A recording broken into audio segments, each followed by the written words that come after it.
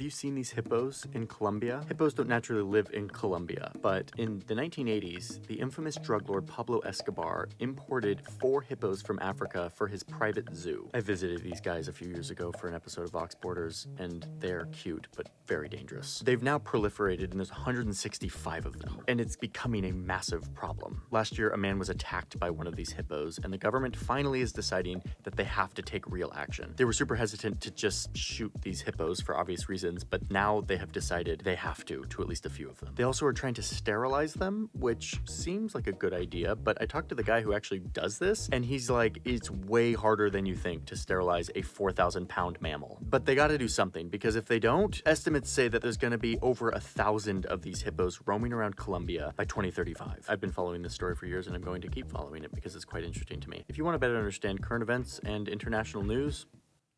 Wow. Yeah.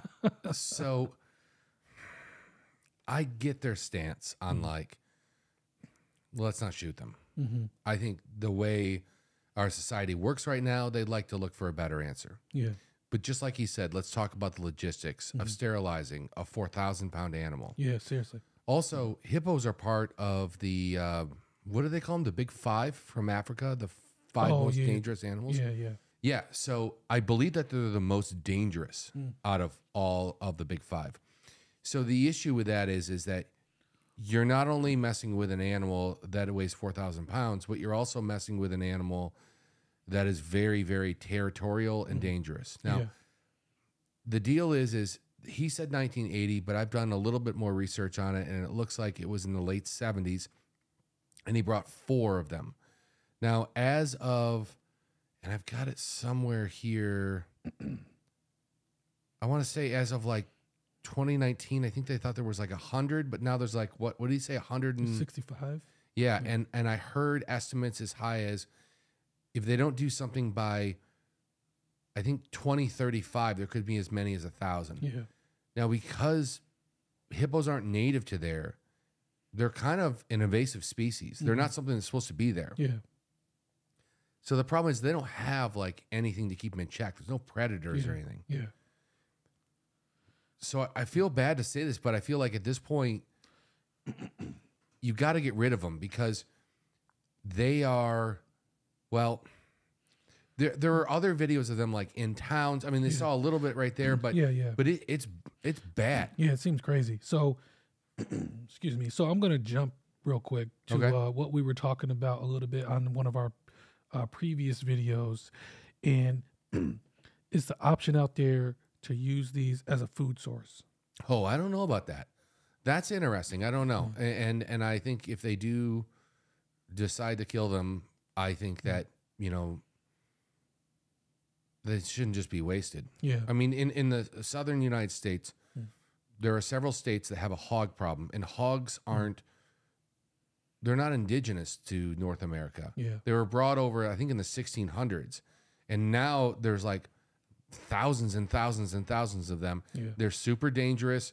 They screw up farms. They attack livestock, a bunch of things. Yeah. And so it's just an all-out, like, us against them. I mean, there's no hunting season for wild hogs like in Louisiana. Right. You go get...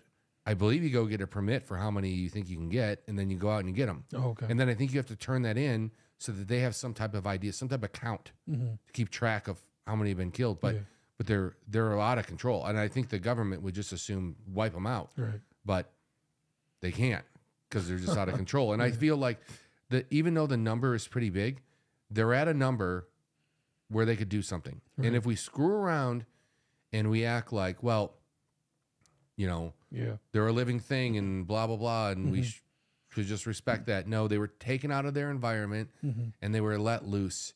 So the deal is they were originally in a zoo, but then when he was arrested, they were allowed to roam free on his abandoned estate. Oh, okay. So, and then because of that, because there was nobody there taking care of them, they said run free. They ballooned up to this. Yeah. I mean, it's what, 40 years later. Yeah. Wow, that is nuts.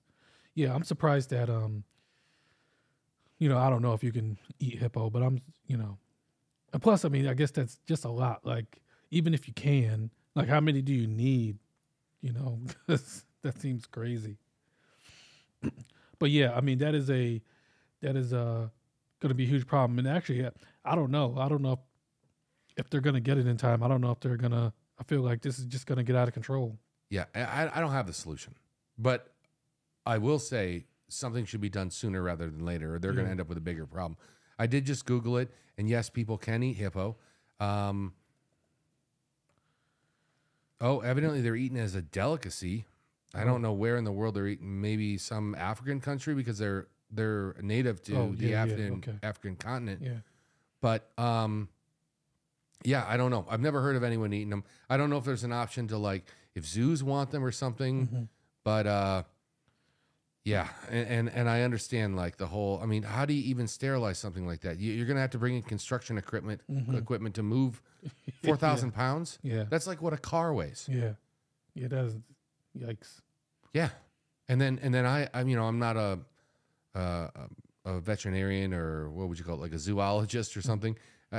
What does it take to knock out something like that? Yeah, you're gonna need a huge tranquilizer. And I feel like the way tranquilizers work, because they don't work like they work in the movies where you get shot and they fall over. They get drowsy, and I think sometimes I've seen in the past on like documentaries when they do it to like lions and things like that, is right before they start to go out, it's like they're really wasted, and then they get scared, and then they get dangerous. Yeah. So if you're close enough to hit it with a dart, that can't. If a 4,000 pound thing tried to attack you, even in being in a vehicle, that could be very dangerous. Yeah. I don't know. I saw it, and I've known about this for a little while. I didn't know it was in the hundreds. But when I saw this video, I just thought, that's incredible. Yeah. I'm surprised. I mean, I guess it wouldn't necessarily make like major news, but that is something that that's very interesting. And if it's gone on for this long, I don't know. I don't feel like it's going to be taken seriously or anything's going to happen. So I think those numbers are just going to climb. Yeah. But yeah. And then the last thing, I did look it up too. And it says like the taste of hippo is mild, less than lamb, but more than beef. Okay. So I don't know. Maybe. I mean, maybe if they've got like, I'm thinking like I know down south that there are tours where you can go and hunt wild hog. Yeah. And a lot of them, they don't just leave them there. They gather them, they process them, and they give them to like food banks. Yeah. So they're getting fresh meat every day. Yeah. Which, by the way, I've eaten wild hog. And actually, last time I had it was actually in Epcot Center in Disney World in the Italian restaurant. And it was delicious. Yeah. It was served with some noodles and stuff. Yeah. Yeah. I don't know what hippo tastes like. They said a little stronger than beef. I could go for that. Yeah. I don't know. But I'm just saying, like, just because they're wild animals doesn't mean it's terrible. Yeah, right. Yeah. Could be delicious. Yeah.